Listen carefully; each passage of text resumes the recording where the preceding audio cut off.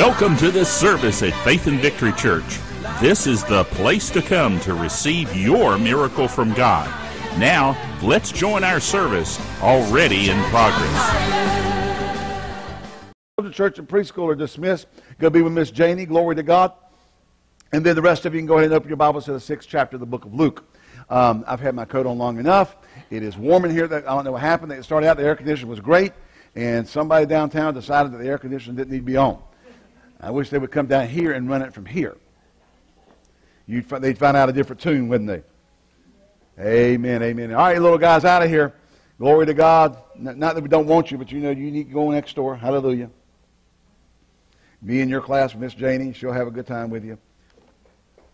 Those that are with us, if you're visiting, you're welcome to be with us at the end of the service. If you watch my internet close enough, come on over. We got food. Hallelujah.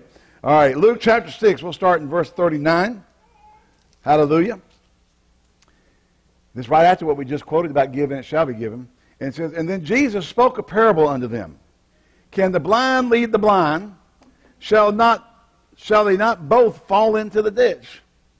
And the disciple is not above his master, but everyone that is perfect shall be as his master. Now let me understand, most of the time when the Bible translates the word and uses the word perfect, it is usually in reference to maturity and not flawlessness. Okay?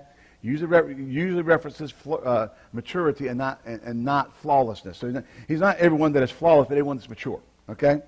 Everyone that is mature should be as his master. As we grow in Christ, we become more like him. Can you say amen? All right. Why beholdest thou the mote that is in thy brother's eye, but perceivest not the beam that is in thine own eye? Either how canst thou say to thy brother, brother, let me pull out the mote that is in thy eye, when thyself beholdest not the beam that is in your own eye? Thou hypocrite, cast out the beam out of thine own eye, and then thou shalt see clearly to pull out the mote that is in thy brother's eye. Now, a lot of people use this scripture to run around saying, can't judge, can't judge, can't judge. He said, get the one out of your eye so you can see clearly to help. The Bible, in reference to not judging, is a reference to unjust judgment. Not judging. You have to read the whole context of all the Bible. You know, there's a lot of, if it was so, because you get some people narratives and you'll think, what happened to Ananias and Sapphira? You got people now saying that God did not strike down Ananias and Sapphira. Hogwash. It was Peter that did it. Are you kidding me? Only by the authority granted by God. You got people running around with a narrative, what Peter didn't, God didn't strike down Ananias and Sapphira. Peter did. And the church grew. Read it. The church grew. Hallelujah. Just don't get hooked up on narratives that are narrow and not allowing the rest of the Bible to bring light and to bring balance to it. Now, I'm not compromised with balance. Okay? For a good tree bringeth forth not corrupt fruit, neither doth a corrupt tree bringeth forth evil fruit. I'm sorry, or a corrupt tree bringeth forth good fruit. For every tree is known by his own fruit. For of thorns men do not gather figs, nor a bramble bush gather they grapes. A good man, out of the good treasure of his heart, bringeth forth that which is good. Are you here? And an evil man, out of the evil treasure of his heart, bringeth forth that which is evil. For out of the abundance of the heart, the mouth speaketh. Now let me stop right there. You got people running around today saying, I can do this, I can do anything I want to do. I can cuss, I can smoke, I can drink, I can dip, I can shoot up, I can run around with women, I can run around, I can be, I can be homosexual, I can be heterosexual, I can be bisexual, I can be transgender, I can be Q, I can be Z, I can be we, I can be plus. But if you're walking with God, you're what God has made you. Amen? And you got Christians running around saying, we shouldn't judge people, we shouldn't be nothing. Whoa. You haven't been spending enough time in the Word. Because what's going to come out of you is what the Word says. I don't disdain or hate people who are living in rebellion to God. I want to get them free. I can't get them free telling them it's okay to do what they're doing. Hello? You can't correct something until you know it's wrong. You can't get people delivered from sin until they know what sin is. The law was given to show what sin was And to prove we couldn't live up to God's standard in our own ability, it was going to take the grace of God, a gift of God called Jesus Christ, to redeem us from sin. But, the law was still given to show us that we were utterly sinful. Not so we could, go, well, now grace has come, I don't have to do anything. You're just crazy. You're acting crazy anyway. And why call ye me Lord, Lord? Stop. And do not the things which I say. This is not my sermon, but I got to do this. The Bible says that you're not saved because you confessed your sins. We talked about this in our Wednesday night Bible study on the new birth. You're not saved because you got water baptized, you took First Communion, you took what do they call those classes? Confirmation classes and canon classes? Catechisms. You're not saved because you did any of that. You're not saved because you shook the preacher's hand. You're not saved because you signed the roll book. Paul wrote to the church at Rome and said, you're saved because you declare that he is the Lord of your life and you believe in your heart God raised him from the dead. Lord of your life. You yield to the lordship of Jesus, and Jesus said, why call me Lord, Lord, and do not the things I say? So I hate to tell you, baby, you're supposed to obey once you get saved. What? The things Jesus says to do. And you can't go find some isolated scripture and pull it out and make it be the only thing you're supposed to do. He's got stuff you're supposed to do. And we don't have time for that. All right. Because we're going to win over the storms of life. All right? That was a side journey. That one was for free. Don't even have to send an offering for that one. Hallelujah. You don't have to send an offering for any of it. It's all free. Hallelujah. Whosoever cometh to me and heareth my sayings, and doeth them, I will show you to whom he is like. He's like a man which built that house and digged deep and laid the foundation on a rock. And when the flood arose, the stream beat vehemently upon the house and could not shake it, for it was founded upon a rock. But he that heareth the sayings of mine and doeth them not. Are you here? We don't want to be, I want to be like the one that doeth them. He heareth and doeth not is like a man that without a foundation built a house. And against a house upon the earth, against which the stream did beat vehemently. Immediately it fell, and the ruin of that house was great. Thank you. Hallelujah. Now let's stop here. Now anybody knows anything about construction, you just can't go out and start building your house on the dirt. You could, now listen, say you're in the middle of a dry season. Ground's real hard. You go out and just start putting down and put your, maybe level the ground, but put your runners across there, your floor trusses, and build the house up, and it sits all up there nice and pretty. And then next door over there, they're building the house, and they're digging down, and guys go, what are you doing that for? I'm building the foundation. You don't need to do that. Let's take the shortcut. Now when they get done, the houses look the same. They look just alike.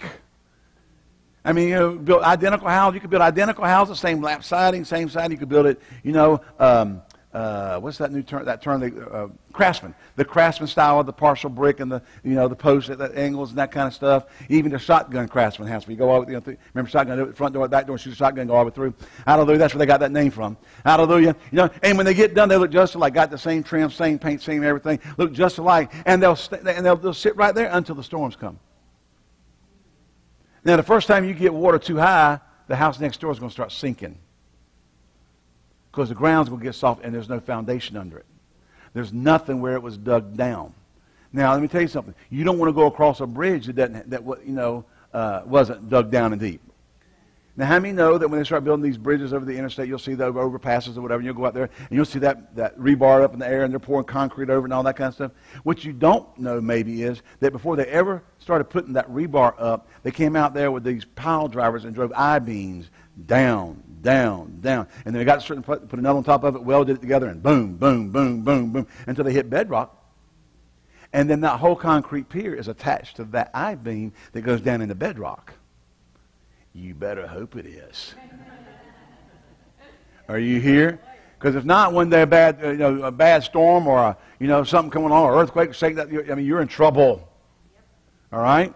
Jesus said, "The man that hears his sayings and does them is the man who's digging deep. The man or woman who hears them but doesn't do them. I ain't got to do that. This is the Pirates of the Caribbean. Parlay is not a rule, it's more of a suggestion. Huh?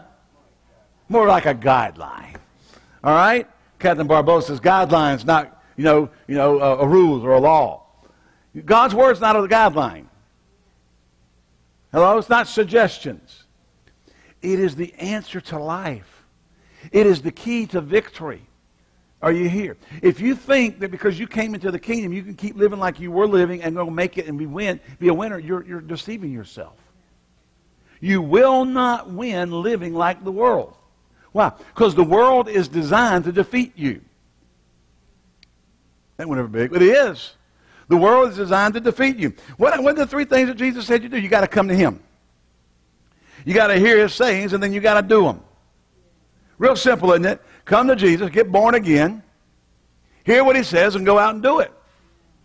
Wow, that's not hard. You got people running around preaching sermons like, come to Jesus and then do whatever you want to do because you're under grace. It doesn't matter what you do. You can't change anything. Oh, dear Lord. You know what? Then Paul should have never been born again and wrote anything. God didn't need Paul to write squat. Hello? The whole New Testament should be, accept Jesus and you're going to heaven. That's it. Doesn't matter how you live, doesn't matter what you do, doesn't matter how, just you're going to heaven. But that's not what we have. We have a bunch of writing about this life that God's given us and how to live victorious in it. Can you say amen? And it means come and do what Jesus said do. Live the way He said live. Now listen, not in your power. We know it's not in our power. Paul wrote and said, that when I reach the end of me, I rejoice in my weakness. I rejoice in my infirmities. Why? That the power of Christ may rest upon me. Can you say amen? So we got to dig deep. You got to build your house on the rock. You got to dig down. Colossians 2:2 says this, through 8, that their hearts might be comforted, being knit together in love, and unto all riches of the full assurance of understanding, to the acknowledgement of the mystery of God and the Father and of Christ, in whom are hid all the mysteries of treasures of wisdom and knowledge. And this I say, lest any man should beguile you through enticing words. Is it not enticing? I can keep living just like I was living before I got saved, and it's okay. Boy, that's enticing. Hello? Are you here? Oh, that's enticing. You're being beguiled. I said you're being beguiled. The enemy wants to beguile you, and he'll use people to do it. For though I be absent in the flesh, yet I am with you in the spirit, rejoicing and beholding your order, and the steadfastness of your faith in Christ. As you have therefore received Christ Jesus the Lord, so walk ye in Him. Folks, I want to tell you a secret here this morning. I remember that old song by, I think it's Gary Puckett and Union Gap's Baby Willpower. It's now or never. Willpower, it's now or never. Let me tell you something, folks. That's Ed's version of Gary Puckett and Union Gaps, and that's all you're getting this morning. You're not getting Young Girl, Get Out of My Mind or anything else, all right? Okay? Your willpower is not enough. If you are depending on your ability through your willpower to win, you're going to get your back end kicked in. Satan will whip you and take you to the mat and stomp you and knock you around if you're depending on your willpower. Are you here? You've got to walk in Christ. You've got to let the greater one rise up on the inside of you. You've got to put your trust in Him, who was and is to come, the first, the last, the Alpha, the Omega. Glory to God. He who has the keys of death, hell, and the grave. Glory to God. Who's risen up and sat at the right hand of the Father and sent the great and mighty Parakletos to take residence up in you so that we can say, greater is He that's in me than he that's in the world. Can you say amen? You're going to have to, he says, as you have received Christ, so walk ye in Him. Can you say amen? Glory to God. And rooted and built up in Him, established in the faith, as you have been taught, abounding therewith with thanksgiving. Beware, lest any man spoil you through philosophy and vain deceit, after the tradition of men and the rudiments of this world, and not after Christ. Now, why do they use the word Christ? Now, you know, most of you should know by now, in your walk with the Lord, Christ is not His last name. The title of Jesus is Lord. Jesus is the name given him in his earthly embodiment, and also in his resurrection, the name that's above every name. And Christ is what he is, the anointed one. Both the Hebrew word Hamashiach and the Greek word Christos mean the same exact same thing, the anointed one. And it is, hallelujah, we are not to be deceived through philosophies and vain deceit of the rudiments of this world, but through Christ, the anointed one. What? The anointing destroys the yoke and removes the burden. Christ was sent to destroy and remove the effect and the power of the rudiments of this world off of your life. Not to bind you to them, or not to give you liberty to enjoy them. He was sent to break that. And let me tell you something, folks. Your willpower is not enough, but his anointing is. Hallelujah. Jesus said, he whom the Son has set free is free indeed. Glory to God. I want you to know that whatever you face, whatever storm of life comes against you, whatever is assailing against you, when you dig your life to the rock of Jesus Christ, hallelujah, and put your trust in him, there is an anointing available, an anointing present to destroy the power of this world off of your life so you can walk free and walk victorious and walk in liberation. Glory to God. Can somebody shout hallelujah? Amen. The Word of God is the foundation of this world. Hallelujah. Ephesians 2:20 and 22, or through 22, and you are built upon the foundation of the apostles and the prophets, Jesus Christ himself being the chief cornerstone. Oh, glory to God. Everything Paul wrote was built on Jesus. Everything Peter wrote was built on Jesus. Everything the prophets spoke and said was built on the cornerstone of Jesus. He's the chief cornerstone. He is that which everything is measured from. Hallelujah. Can you say amen? When Paul begins to give revelation, he is revealing Christ and his redemptive work in humanity. God did not send Jesus to bring his life and his love to you, to deliver you so you can run around and get on Facebook and tell these stupid things like you can fornicate all you want to because you're under grace. It don't matter. He came to liberate you from that.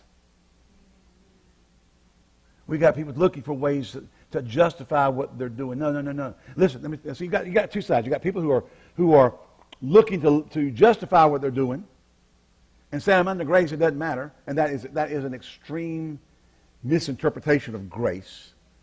Oh, the grace of God is beautiful. But by grace we're saved through faith, that not of yourselves. My faith receives what God did through grace. Hallelujah. Can you say amen? Not of works, lest any man should boast. I'm under the grace of God. I live by the grace of God. But I am telling you, the grace of God does not empower you to do what you want to do and what you did before. Then you got the other side, people who condemn themselves all the time. And a lot of times what happens is, in an attempt to get these people to not feel so bad about themselves, oh, well, God loves you no matter what. And you take a message and then you keep pushing it and push it too far. Well, God loves you no matter what. Yes, he does. He loves you in your darkest, dingiest, most disgusting hour that you can imagine. He loves you there. And he sent Jesus to not just to put his arms around you and leave you there.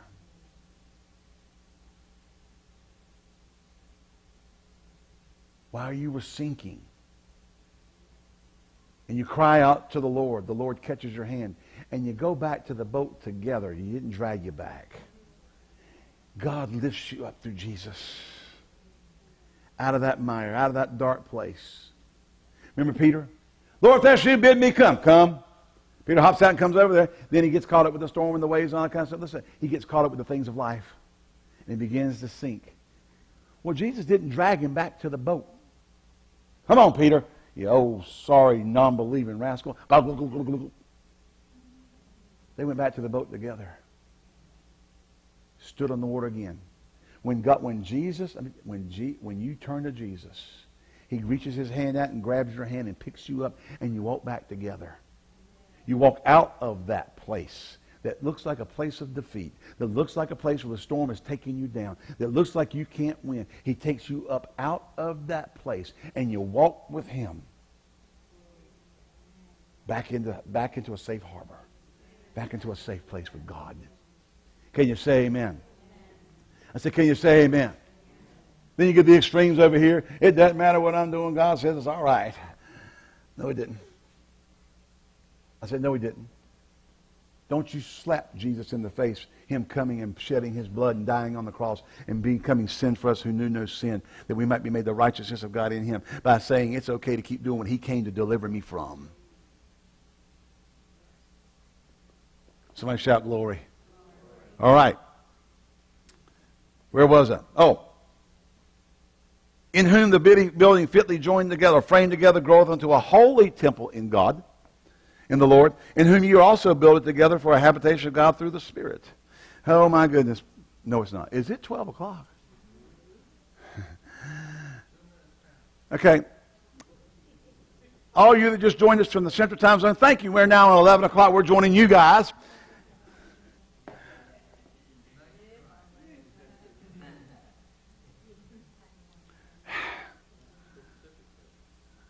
Oh, my.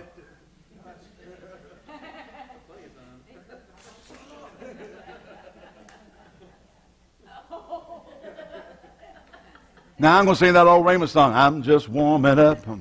I'm just warming up. Hallelujah. I'm just warming up with my sermon today. Hallelujah. All right. Mark chapter 4. We're going to kind of get into the edge of this. We'll finish this up next week. Mark 4, 2 through 20. He taught them many things by parables and said unto them in his doctrine. Now, everybody know, how many remember when Bush went out and bombed and preemptively bombed over in Iraq and everything? They called that the Bush doctrine. Well, Jesus had a doctrine. Y'all know Jesus had a doctrine? Hearken. Behold, there went out a sower to sow. And it came to, this is doctrine. That's what it said. He's teaching it in a parable, but this is doctrine. It came to pass as he sowed, some fell by the wayside. The fowls of the air came and devoured it up. Some fell on stony ground, where it had not much earth. And immediately it sprang up, because it had no depth of earth. But when the sun was up, it was scorched. And because it had no root, it withered away. Some fell among thorns, and the thorns grew up and choked it, and it yielded no fruit. Another fell on good ground, and did yield fruit that sprang up and increased, and brought forth some 30, some 60, and some 100. And he said unto them, he that hath ears to hear, let him hear. Now let me tell you something, folks. When the Bible says, he that has ears to hear, let him hear, and he's talking about these things.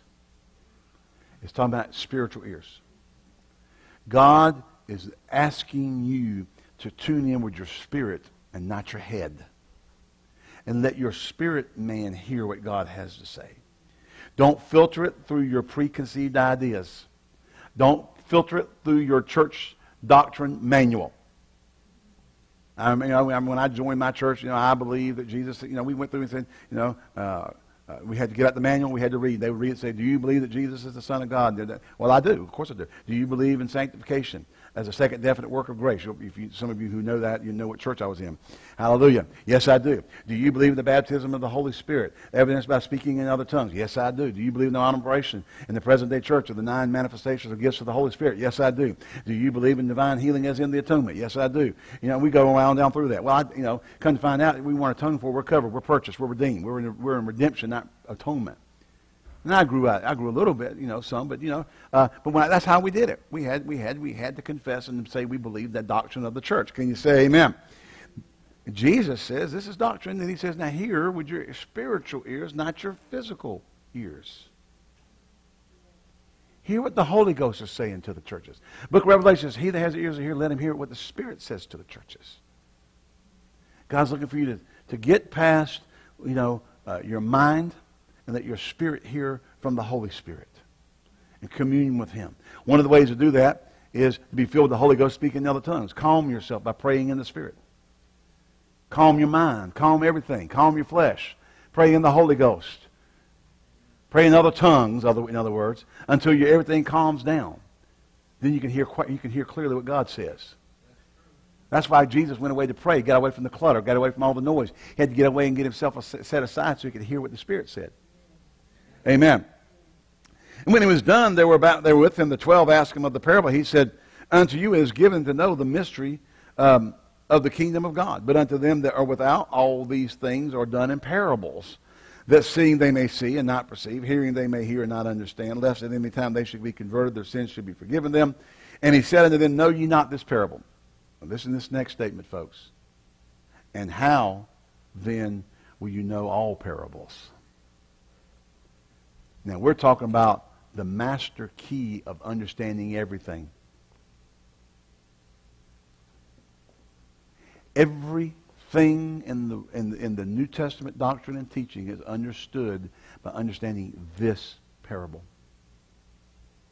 It unlocks the key to everything. Y'all hear you going home? That's what Jesus said. If you don't understand this one, how are you going to understand anything? This is the one. This is the biggie. This is the master key. How many of you ever had a master key? Boy, it's cool. Now, back in the other building we were in, I had a master key. Every lock in the building, my key fit. Now, we didn't give everybody a master key. Well, number one, they didn't need to be in my office. Number two, some people didn't need to be in the audio room. Why? Because they'd let their kids go in there and mess up the soundboard. We come in on, that's before we got the digital board, which was like hallelujah, because, you know, somebody let their kids in there and they mess with the soundboard. We go back in and go, button, and they all went back to where it was. Before that, you had to get the picture out you took of the soundboard and go, because they'd sit down and begin to worship practice, and it'd be all over the place. It would be like, you know, you felt like you listened to Helter Skelter by the Beatles or something. I mean, it was awful. But that master key was great. So somebody said, Pastor, I need a key to the kitchen. Here's my key. Is the right? Which one is it? This one. I need a key to the audio room. This. Which one is it? This one. I need a key to the back door. It's this one. It unlocks everything. Hallelujah. Are you here? The sower soweth the word. So what's the first step in understanding everything? That the word takes preeminence. Do you want victory in life? The word has your answer. Hello? You may be waiting for evangelist so-and-so to show up with their tent and have a special meeting and lay hands on you and get you free. And I thank God for anointings. I thank God for ministries. Don't mind tent revivals. Don't mind in-house revivals. Don't mind Coliseum revivals. You know, but I'm going to tell you something. If you're going to live on a consistent, victorious basis, you're going to have to be in the Word. We thank God for the anointings. But I can tell you, if you don't mix the Word with it, you can lose it. And that's what Brother Hagin said. He back in the healing revival, he was going into churches and coming back the next year, and 80% of the people he had prayed for had gotten instant. I mean, miracle people off of stretchers, people with terminal disease, all kinds of. 80% of the people that got healed were back again with the same disease. And he went to the Lord in prayer and said, Lord, what is this? Why is this? He said they're not getting enough word to keep it. And that's when he started having what they call faith seminars. And on the morning services, he would just teach on faith. Not necessarily faith for healing, but, you know, that would be a part of it, but faith, how to receive from God. And after a period of that, about a year, he started going back to these same churches, and 80% of people were keeping their healing. Why? Because the Word got in there, and they knew how to take the Word of God and hold their ground and stand their ground with the Word of God. The anointing got them free, got them healed and delivered, but the Word kept them. I said the Word kept them. Can you say glory? The sower soweth the Word, not as opinion, not when we'll sell his latest tape series, not when we'll get more money into the church, but the Word. Hello? That went over big. Thank you. Can I get a help me, Jesus, at least? And so the sower soweth the word, and these are by the wayside where the word is sown. When they have heard, Satan cometh immediately, taketh away the word that is sown in their hearts. And these are the likewise which are sown on stony ground. When they've heard the word, immediately receive it with gladness, have no root in themselves, and so endure but a time, and afterward when affliction or persecution arises for the word's sake, immediately they're offended. I'm going to tell you something. You better be careful about being offended, because Satan is going to use that offense to draw and to wither and kill the word in your life. Well, what do? Great peace have they that love thy law, and nothing shall by any means offend them. I'm telling you, you're just going to have to love the word more than you hate what they did to you. Because people can do some nasty stuff. Christians can be instruments of the devil. Well, not quite. Christians can be the devil.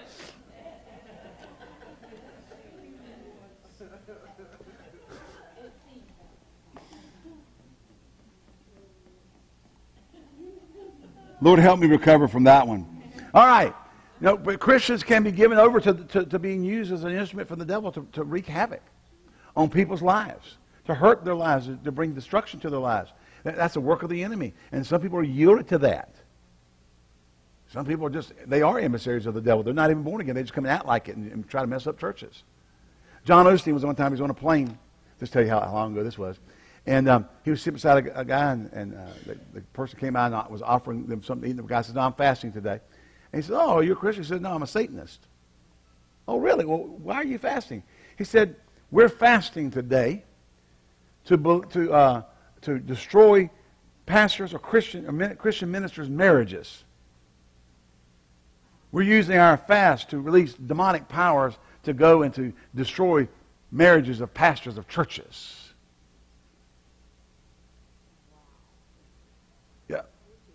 Well, you messed up the pastor and his wife, you messed up the church. That's why all the MLMs, the multi-level marketing groups, want to get the pastor. They want to get him into their group because they get the church. You mess up the pastor, you mess up the church. You scatter the sheep. Hello? Are you here? There's more damage done than just your marriage when you're doing some couch time with the secretary in the church office at midnight. You're messing up the sheep. You're hurting them. You're messing up their life. Your lack of integrity has a far further reaching effect than you realize. Just because you want to cater to your flesh.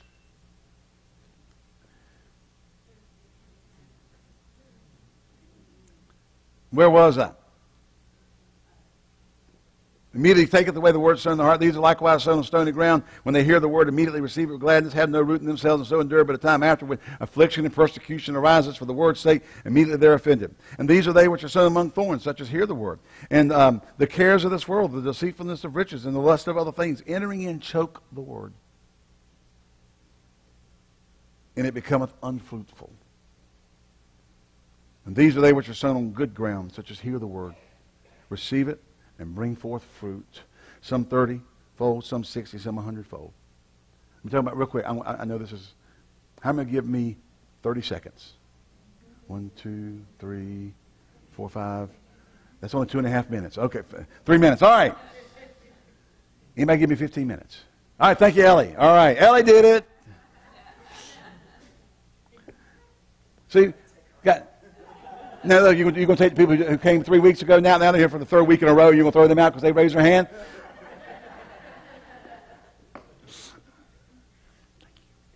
All right.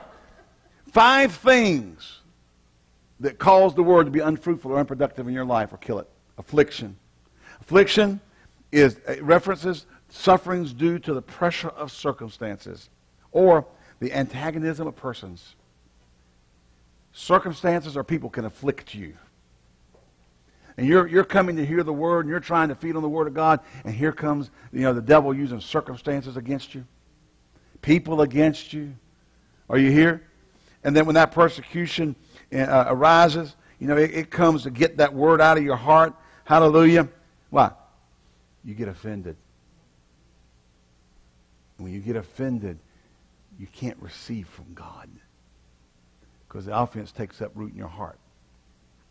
Persecution means to put to flight, to drive away, to pursue. Hence the meaning to persecute. Satan will pursue you. He'll use circumstances like people to pursue you, to come against you. I've had people get mad with me and leave our church and be gone for years. And somebody that's in our church runs into them somewhere. And what do? I know this for a fact. That's somebody tell me. Yeah, I saw so-and-so the other day. Oh, yeah, how's he doing? Well, he saw me, and the first thing he says, I want to tell you one thing about Pastor Ed. Hadn't been in our church in years. They're coming against us. They hadn't seen him in years. And what it was, you want to know what it was? I told his girlfriend that he and her didn't need to be living together. If they're going to get together and have sex, they need to get married. And she told him he got mad and made her leave the church. Why? Because he thought he was Marvin Gaye. Not just let's get it on, but the sequel, keep getting it on. Marvin had another song after let's get it on to keep getting it on. Let's keep getting it on. Let's stop.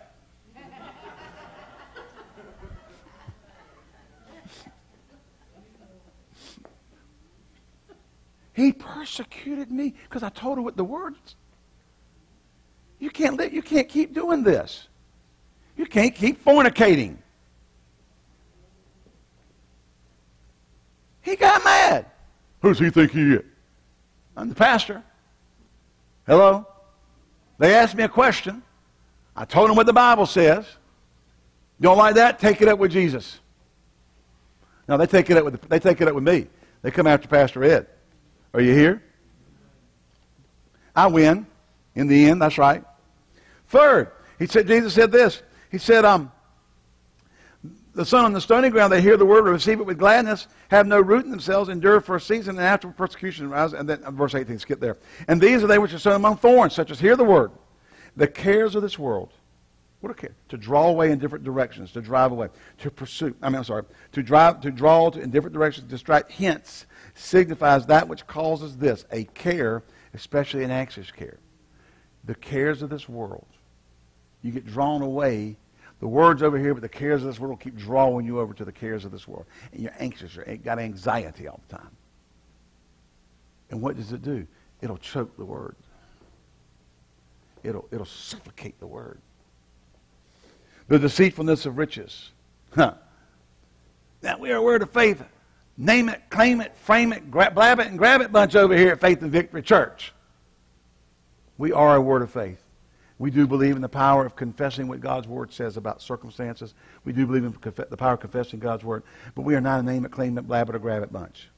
That's what the people who outside call us. The name it and frame it and blab it and grab it. Now, some in our camp, I was like one guy said one time, let's face it, there are some squirrels in our camp. There are some granola Christians, fruits, nuts, and flakes packaged together in the same box. But there are. But the truth of the matter is, I believe in biblical prosperity. Biblical prosperity. What's that mean? I don't have a 1,000-fold anointing and you're going to get $1 million tomorrow morning if you give me 100 today.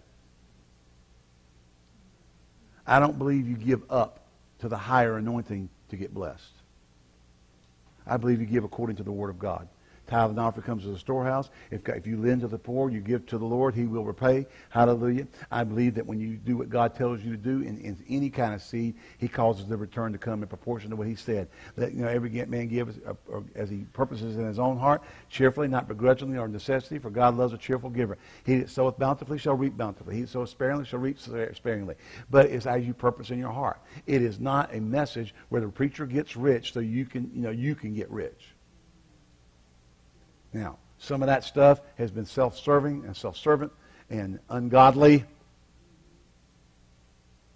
Pastor, you're shooting yourself in the foot. No, because God takes care of me.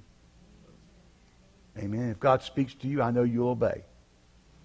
But I'm not going to put some blow wind up your skirt and whisper in your ear that if you'll give me $100 today, if you give to the higher anointing today, you're going to have $1,000 tomorrow, and got testimonies about it. No. See, the deceitfulness of riches. Are you here? Deceit means to cheat, to deceive, to beguile. That which gives a false impression, whether by appearance, statement, or influence, instead of riches. To give a false impression by influence. Ministers, you have to be careful. And if you're watching me, you've got to be aware, and you have to have the right heart and keep your integrity right so that you don't use your influence to present a false impression concerning money. You have to be careful. Now, I'm not being full of care. I mean, you have to be aware. You have to be cautious as you proceed down those lines. Yes, you want your people to have faith to give. You want your people to have faith to live. You want your people to have faith, in the arena of finances. But don't use that influence to line your pockets with gold while they're going broke. Brother Hagin used to say there are the 3 G's of ministry. The gold, the glory, and the girls. Watch out for all 3. Watch out for the money. Watch out for getting lifted up and proud about how great you are. You don't open up your service with how great I am, how great I am. Hello. If it weren't for me, this ministry would go under. Baby, if it's God, it'll stand whether you're here or not. Are you here, you go home. So you watch ministry, you got to watch out for the gold. You got to watch out for money. Your right heart about money. You got to watch out for the glory. You got to watch out, keep your pride right. And let me tell you, you better watch out for the girls. Because there are some Jezebels out there. And they are not after your body, they're after your power. Hello. Because I've seen some good-looking women go after some ugly men.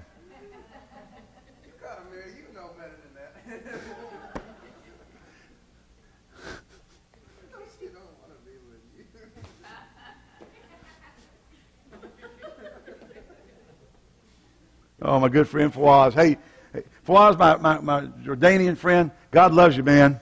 Hallelujah. Amen. Praise God. And so the deceitfulness of riches, be careful. As a believer, the deceitfulness of riches will choke the word. When you start, let me tell you something, folks. I had, a number of years ago, we had a guy come down, and he was from Namibia, which was Southwest Africa. It changed back to its name when they got their own constitution, got free from British rule. They changed back to Namibia. And he was a minister there, and he'd been to our church before. And he had just come from a camp meeting somewhere. And he said they had that woman up there was getting gold dust everywhere. And he was in that. They had over 3,000 people in that service. She was from down in Brazil. By the way, she's dead now. But she would supposed gold dust would appear on people's Bibles. And then they take up an offering. Now, I get a little sarcastic over this stuff sometimes. Why don't you just bring all the Bibles up and dump the gold dust in a box and give it back to you? There's your offering for the night. Hello? I mean, if you can get the gold dust to appear in everybody's Bible, let them take it and give it back in an offering, and then you've got your ministry to cover. Well, I take up an offering. But people dumped huge amounts of money in the offering. Now, he said that was like, he said, and what she shared and ministered on had no meat to it, had no depth to it, had nothing in it. Next night, had this young guy up there, young minister, preach. He said he had a solid word from God. He was full of faith, the Holy Ghost. He ministered with power. He said 80 people were in the building. See, if you're not careful, you get caught up following after stuff, particularly where you're going to get rich. I'm telling you, have a holiness seminar and see how many people show up. Yeah, there's a few. That's exactly what I have. A few will show up.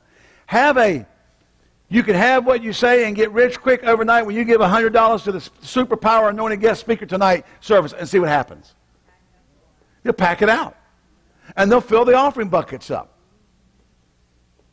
Be careful, ministers. We cannot use our influence to mislead people. Give, tithe, sow in accordance with the Word, and teach your people to be led by the Spirit and not by an influence of somebody preaching. Somebody came up to me that one night, gave me a $100 bill, walked out of the building. Somebody gave him $10,000. I got him up testifying in the next service. What are you doing? You're using that manipulation to get bigger offerings. You're not doing it to inspire faith. Watch out for the gold. Watch out for the glory. Watch out for the girls. The deceitfulness of riches will choke the word. We believe in biblical prosperity. I believe that if you're a tither and a giver, that what God said will work. Heaven's windows. Now, you may not be having Robin Leach show up next week and start doing a television show on you as the lifestyles of the rich and famous. I don't even know if he's still alive. No, got your $20 million yacht. We start counting our yachts and we start counting our extra houses on the Riviera and all this kind of stuff. Why does God want you to obtain wealth? He wants me blessed. He wants you blessed to be a blessing. You have to, as a believer, make the end result of all that God does in your life, making you fruitful and useful to expand the kingdom to get more people in. Because I'm going to tell you, there's not a house, there's not a boat, there's not a car, there's not a sunset, there's not an island on this planet that will compare to what God has for us in heaven. Now, God don't want you beaten down, poor, and groveling in the dirt to barely get by. But we've got to get back to understanding our prosperity is so we can advance the kingdom primarily. God does want you blessed. I believe that. But when we major or put the emphasis on us getting blessed, boy, when I'm believing for my Maserati. And Leroy is over here believing God for a bicycle. And you're going to take your $250,000, you go around and say, look at how prosperous I am. Now, you got a business, and if you're a preacher, and you're out here, and you're believing God for Maseratis, our dad Hagen said it one time. He said, I'm believing God right now for the ministry. He said, we're believing God right now for a one-time gift of $500,000. I said, what are you going to do with it when you get it? He said, I'm going to tell you what we're going to do with it. We're going to put it right back into the ministry. We're going to print more books. We're going to make more tapes. We're going to reach more people. We're going to do more for the kingdom of God than we've ever done before. See, the reason he was believing God for the money was he had to get to more people. He had to reach more people. Don't let the deceitfulness of riches entrap you so that all you can think about is living on Easy Street. How many houses you can have. Listen, God doesn't want you living paycheck to paycheck. God doesn't want you broke. And God don't want you defeated. God don't want you, having to get some burlap sacks from the tobacco barn and sew them together to make a dress. Now, listen, if you're from Eastern Carolina, they used to do that. They go take the tobacco sheets and cut them up and make clothes out of them. Now, I'm going to tell you something. We used to lay on those burlap things at the tobacco barn. We took the barns out, we put them all in there and tie them up and get up there and lay them under the shed when it rained and stuff. They're not for wearing. Just let me tell you, they're scratchy. Hello. God, we're not talking about putting you back in absolute despair and poverty. But keep your heart right. It's really the key to this, keep your heart right. Don't be deceived so you begin to pursue the riches so that they choke the word in your life. Because you can get so caught up with being prosperous and having all this stuff that you forget the guy that God's telling you to go minister to and bless. Well, that's mine. They just need to use their faith. Our church, back the church I came out of one time, called a national minister, and they were trying to get him to come preach there. And they after 2 weeks of calling, they finally got the secretary. And the secretary says, well, you're going to have to call back on another day. And our secretary said, well, I've been trying to call for 2 weeks. She said, well, honey, you just got to use your faith.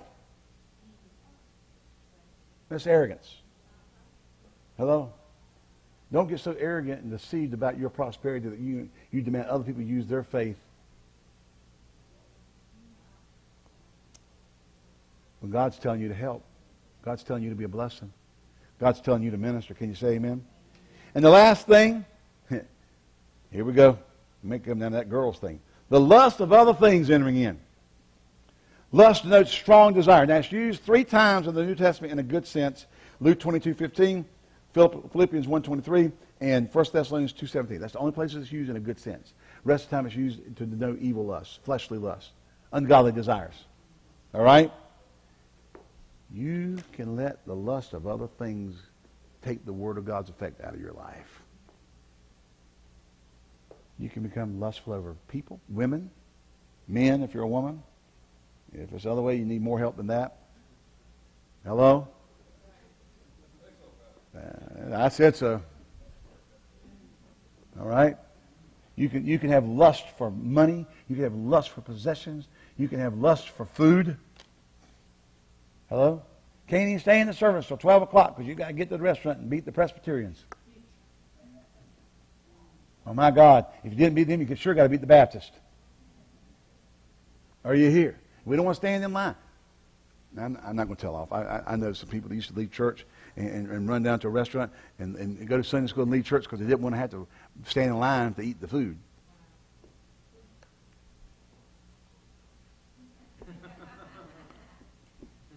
We would. It was good food, too. Eastern style barbecue and fried chicken. Glory. But you know, we can have lust for other things so much for sleep, for television, for possessions. There's all kinds of things we can have lust for other things in and have it take the Word of God's effect out of our life. So affliction, persecutions, cares of this world, deceitfulness of riches, and lust of other things. All that can enter in and cause the Word of God not to produce in our life. Well, you want to win? So you want to win? Go to Jesus. Hear Jesus. Do what Jesus said. That is such a simple. It's not a formula. It's the truth. It's just how you do it.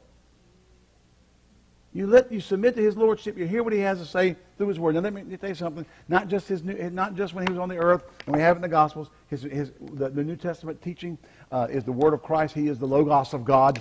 He's the complete embodiment of the Word. He's the whole Word. He's the whole counsel of the Word.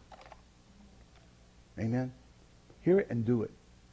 James said, "Be doers of the word, not hearers only, deceiving your own selves." Amen. Father, we thank you for all those who joined us today, whether by internet or here in this building. We thank you that you've ministered to them, and they had this small, simple instructions. Go to Jesus. Take what He says in His Word, Him or via the doctrine of the church, and do it. And see victory in their life in Jesus' name. Amen. Well, because when the storm comes, you'll be like Him that's built on the rock. The waves, the stream will beat on it, the wind will blow, and it'll stand against the storm. How many of you have ever been down to the beach, seen all these cottages up on stilts? Why are they up on stilts?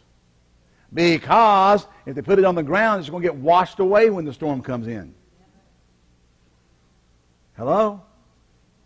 Get your house built on the rock. Can you say amen? All right. Thank you for joining us. God bless you. We'll see you Wednesday night for our midweek service. Join us. If you haven't, join our Facebook page when you'll be notified exactly when we go live. God bless you. Until then, we see you again. God bless you. Hallelujah. We love you. We trust that you were blessed by the Word of God and the flow of the Spirit of God in this service. If you would like to contact us, please write us via email at office@fvc.org or using our mailing address, P.O. Box 7752, Greensboro, North Carolina, 27417. If you would like to contribute to our ministry, please go to our website at www.fvc.org and click on the Giving Online button. Thank you, and may God richly bless you for your giving.